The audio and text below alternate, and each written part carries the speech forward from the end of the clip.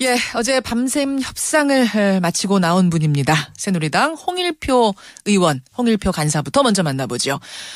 홍일표 의원님 나와 계십니까? 예, 안녕하십니까? 언제까지 협상하신 거예요? 예, 협상팀의 여러 의원들하고. 예. 이게 우리가 협상이라고 하니까 이제 크게 밀고 땡기는 것 같은 느낌이 듭니다만. 그 법안에 여러 가지 정리해야 될 그런 것들이 있어서 그런 것들을 쭉 보면서 이렇게 좀 밤늦게까지 했습니다. 그러셨죠. 양당이 어제 그렇게 늦게까지 계속해서 얘기를 나누고 심지어 대표들까지 만났는데도 처리가 안 됐습니다. 도대체 어느 부분이 그렇게 문제였던 거죠? 그게 지금 이제 조사위원회에 예. 수사권 부여하는 문제하고 또 진상조사위원회 구성 방법을 어떻게 할 것이냐. 예. 이런 부분에서 이제 합의가 안 돼가지고 예. 최종적으로 이제 이게 그 법안을 제출을 못하고 있는 상황입니다. 결국 구성 방식도 방식이지만 수사권을 주느냐 마느냐 이게 가장 핵심 쟁점인 거죠? 어려운 부분인 거죠? 예, 그렇습니다. 예. 여당은 수사권을 줄 수 없다. 조사위원회 이런 입장이시고요. 예. 왜 그렇습니까?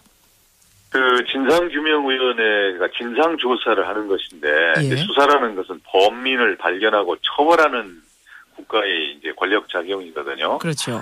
그렇기 때문에 진상조사하는데 범인 수사까지 해야 되는 것이냐. 이것은 좀 과도하다.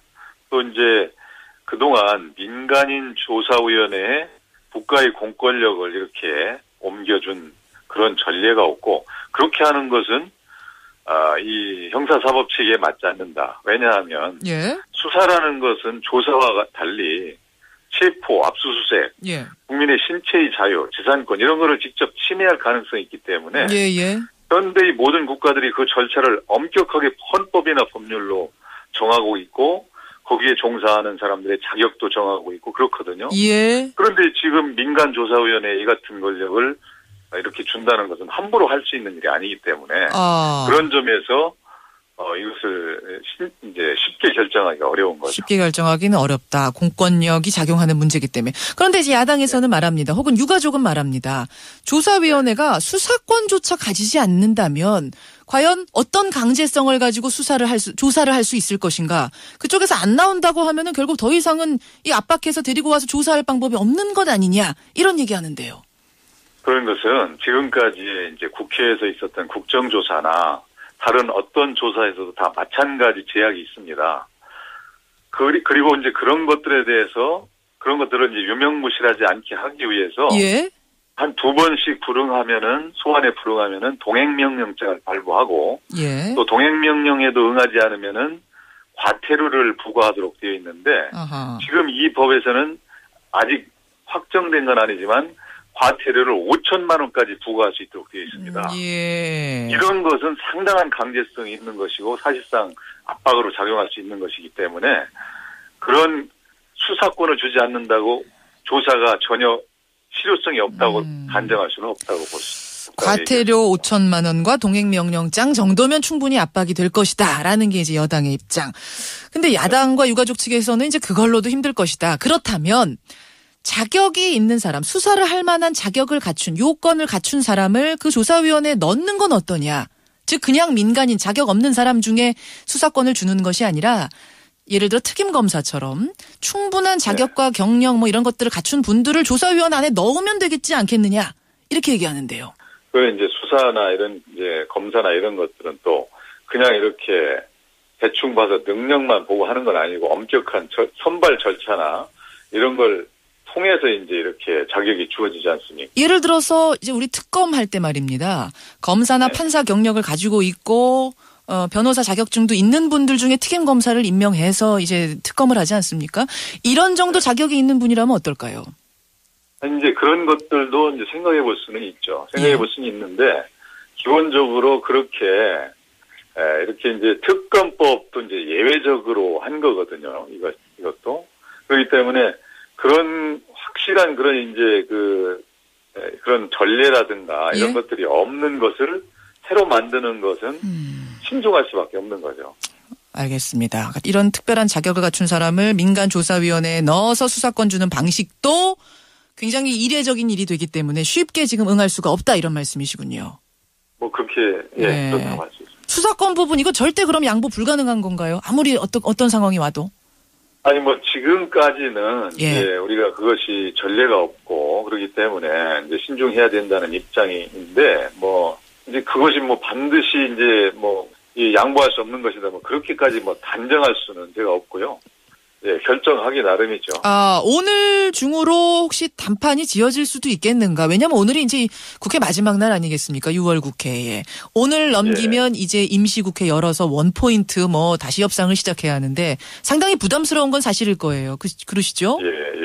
예. 그렇습니다. 오늘 중으로 되겠습니까? 그래서 저희들도 이제 오늘이 국회 마지막 날이기 때문에 최대한 우리가 이 문제 해결을 위해서 이제 전심 전력을 다하겠다 이런 자세를 가지고 있습니다. 그러나 어쨌든 이런 문제가 타결이 되지 않으면 이제 근본적으로 어렵기 때문에 이거 쉽지는 않은 상황이다. 쉽지는 않은 상황.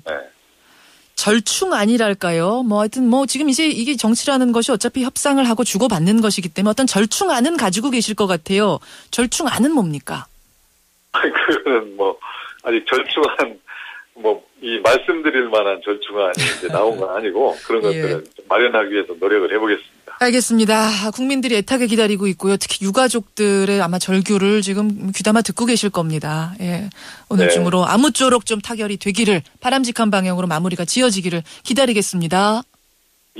알겠습니다. 오늘 언제 다시 만나시나요? 오늘 오후에 다시 회의를 열기로 했습니다. 알겠습니다. 오늘 고맙습니다. 수고하셨습니다. 새누리당의 홍일표 의원 지금 간사 역할을 맡고 계세요. 먼저 만나봤습니다. 이어서 새정치민주연합 연결을 하죠. 역시 TF에 참여하고 계신 분 정청래 의원 연결이 돼 있습니다. 정 의원님 나와 계십니까? 네, 안녕하십니까. 정청래입니다.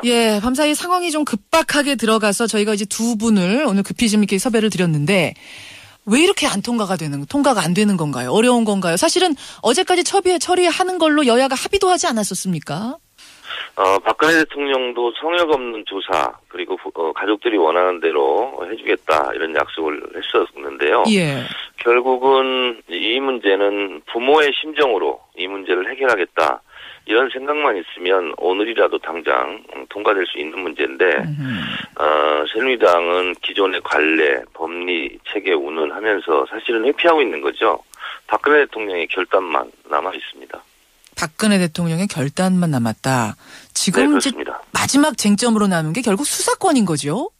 저희는 특수사법경찰에 의한 실질적인 자료 제출에 대한 강제성 여부, 조사권의 확보, 그리고 뭐 필요한 경우에는 영장을 청구할 수 있는 이러한 최소한의 특수사법경찰관 제도가 없다면 기존의 과거의 진상규명위원회가 진실의 문 앞에서 좌절당했던 것처럼 이번 세월호 참사 진상규명도 결국은 물거품이 되는 것이다 이렇게 보고 있습니다. 지금 말씀하시는 와중에 특별사법경찰이라고 말씀을 하셨어요?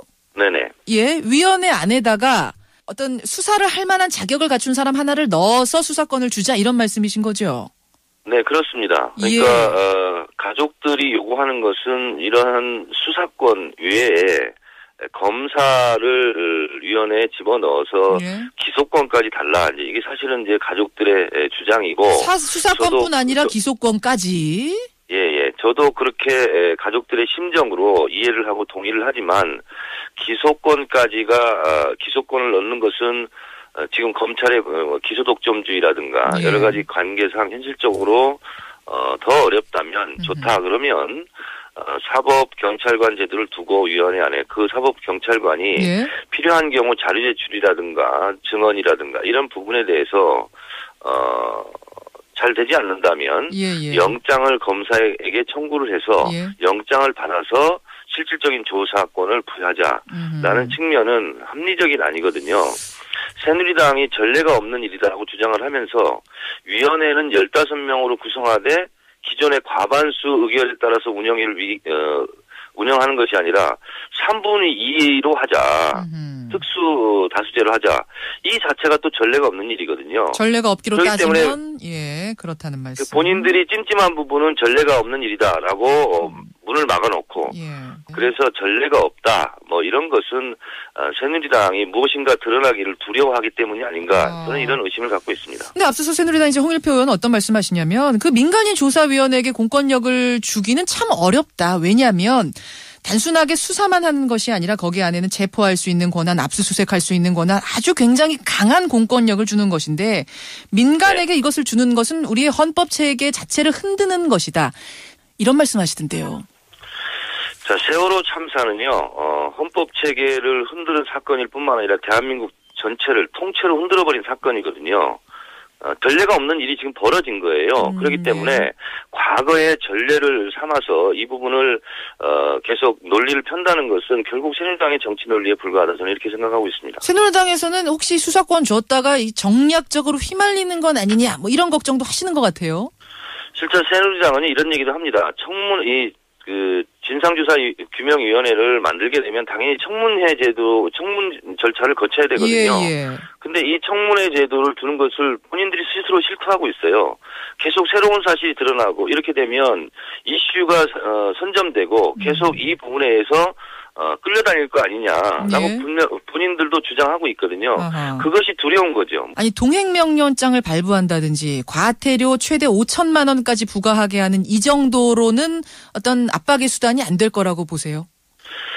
동행명령도요. 실제로 동행명령을 했을 때 나오지 않으면 사실상 처벌할 근거가 없고요. 저희가 청문회도 지금 당연히 해야 된다는 것은 이 모든 과정은 국민들과 함께 투명하고 공개적으로 진실이 규명되는 과정이 전 국민의 상처에 대한 치유 과정이기도 하거든요. 모든 것을 공개적이고 투명하게 그리고 진실에 접근할 수 있는 그런 실질적인 조사권을 보장하자. 매우 심플한 주장입니다. 거기에 복잡하게 이러쿵저러쿵 이렇게 변명을 대는 것은 떳떳하지 못한 태도입니다. 부모의 심정이라면 아이를 잃은 부모의 심정이라면 무엇을 못하겠습니까? 아니 근데 지금 새누리당이 이게 완강하게 수사권은 안 된다고 하는 마당이니까 좀 절충안을 찾아보자는 건데요. 동행명령장. 그래서 저희가 그래서 조정안을 낸 것이 가족들이 얘기하는 기소권은 가족들이 좀 양보했으면 좋겠다. 절충안이 기소권 양보한 거다 이 말씀이시군요. 양보한 건 아니고 그럴 의향이 있다 이런 것이고요. 그래서 그러면 실질적인 수사권, 조사권 이 부분만 갖도록 하고 어차피 특수사법 경찰관 제도를 도입하더라도 검사 누군가에게는 지휘를 받는 거 아니냐 이런 거죠. 그러면 결국은 이것도 대한민국 검찰의 지휘를 받는 거죠. 저희가 조정안을 내는 것이 새누리당이 받아진다면 그것이 무슨 사법체계를 흔드는 일입니까? 정청래 의원님, 그럼 수사권 부분은 절대 양보 불가능한 건가요? 이것이 빠지면 진실규명이 되지 않고 오히려 면죄부를 주는 꼴이기 때문에 저는 실질적인 조사권, 그것을 뭐 수사권이라고도 할 수 있는데요. 그 부분이 되지 않으면 저는 이 법은 의미가 없다. 의미가 없다 이렇게 판단하고 있습니다. 오늘까지 결론 나겠습니까? 오늘 마지막 날인데요, 국회. 모두에도 말씀드렸지만 박근혜 대통령이 성역 없는 조사를 위한 보장 이것을 약속을 했는데 그 말씀대로만 지키면 되는 것이고요. 그리고 다른 조항들 배상 보상의 문제라든가 국가가 배상의 책임이 있다. 그리고 추모 사업, 대학 입학 특례 이런 부분들은 대체적으로 의견 접근을 본 상태거든요. 그렇기 때문에 위원회 구성도 여야가 5대5 그리고 가족 피해자가 추천하는 분들이 5, 그래서 5대5 이런 부분이 관철이 되면 뭐 오늘이라도 통과 못할 일이 없습니다. 알겠습니다. 여기까지 오늘 말씀 듣도록 하지요. 고맙습니다. 네, 감사합니다. 새정치민주연합 정청래 의원까지 양당의 입장 들어봤습니다.